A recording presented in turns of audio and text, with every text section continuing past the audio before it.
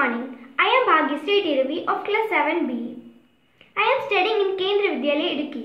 I have completed Dvitiya Sopan. Today I am here to say a story of my success. My life was full of sadness. My father was a poor man and he was a farmer. My mother was a housewife.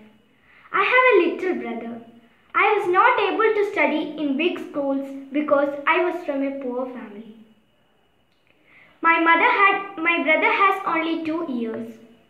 My father worked very hard to send me to school. Nobody was there to help us. I had simple dress for going to school and all my classmates teased me.